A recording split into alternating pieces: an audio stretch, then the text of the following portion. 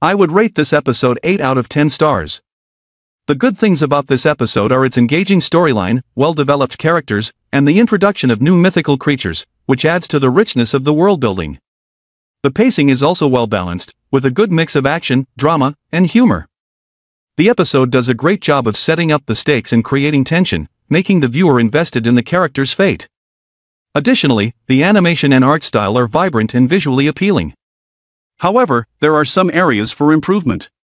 At times, the dialogue feels a bit clunky, and some of the characters' motivations could be more clearly defined.